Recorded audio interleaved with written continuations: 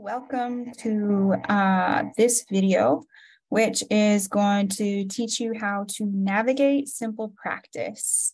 So when you log into SimplePractice, this is exactly what it looks like. You have your calendar. You can change the default view from months to week to day. I like to keep it on week. It's my fave.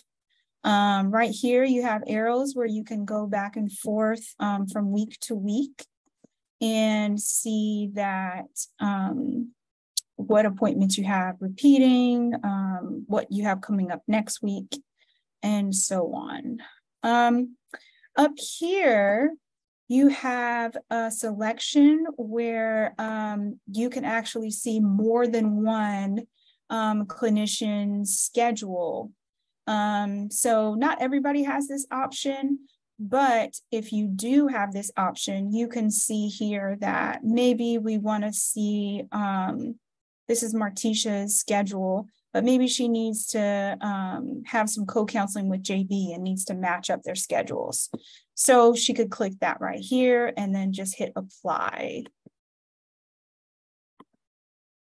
Now we're going to go ahead into the appointment. So you can see right here, Tuesday, June 6th, there is an appointment with John Doe at 3 o'clock.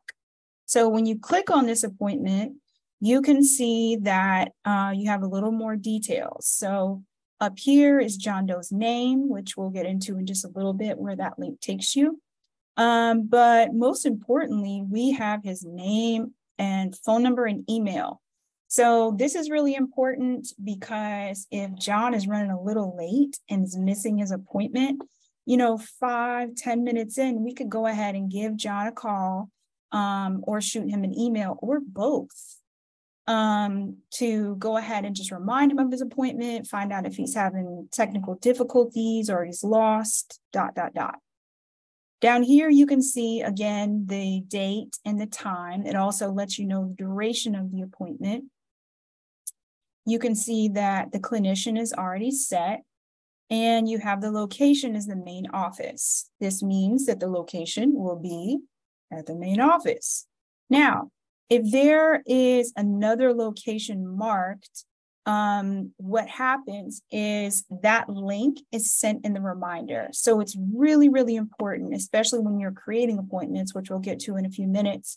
It's really important that you have that location correct. Then we can also see right here, these little circles mean repeat, and this appointment repeats every week on Tuesday and ends after 30 appointments. That 30 appointments is just the default. You don't have to worry about that. And again, you may not even be putting appointments in, but just in case, I want you guys to know how to do so. Now we're going to look at how to create an appointment. So we're going to go up here to the top, hit schedule appointment. And what you'll do right here is just enter the name of the client, and they'll go ahead and pop up, and you select the date and the time, and of course the location. And you got to just make sure that you select the right location. And then here you can select repeat, and there's some options if you want to do every other week, once a month, la, la, la, la. Now, let's say you have something else that you have to do. Maybe you have supervision, maybe you have a meeting or a training. Those things can also be added to your schedule when you come up to your schedule and hit other. So when you come to your schedule, you will see there's a little space here for the title. Let's just say supervision. And again, you would just set the date and time. Yourself, your name should be under clinician. And then again, just the location and if this repeats or not. And what you'll do is you'll just go ahead and save that. And it went to today, which is the week previous to the one we're looking at. So promise you it's there. Now, let's look at how to cancel an appointment. What if John says, hey, I'm out of town, can't come on Thursday? You just select the appointment. When the details pop up, you can see this little button right here has a drop-down menu to show whether you are going to cancel the appointment. If there's a late cancellation, like less than 24 hours, Maybe the appointment is canceled because you're out of the office, or if the patient no-shows. Now, let's get kind of crazy. We're going to look into file information. If you are looking for some information on John Doe, let's say his phone number and email is not here, or you're in the appointment and you're just curious about some things about John Doe's demographics.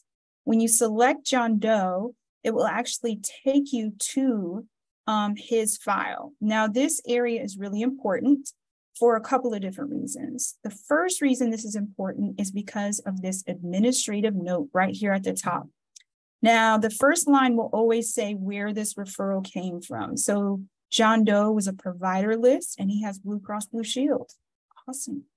Now, right here, you'll have reason for counseling, and it shows that his reason for counseling is depression. So it'll always show what that reason is that you're seeing the patient. So if you have a new patient, you can go ahead and click on their name. It'll pull up their file and you can see their reason for counseling and how they came to C4.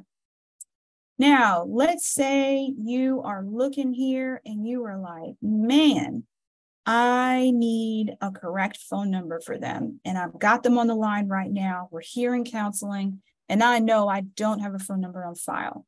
You simply come up to this space up here. You're going to go to edit. And here you can enter in the any type of demographics for the patient. You can add phone number, email. You can click right here if you want to add address. And you can also add date of birth. The other thing that's important that we collect for insurance purposes is the sex at birth. So you can choose that if they are okay sharing that with you. And you just go down to the bottom and hit Save Client. That's about it for the basics of SimplePractice.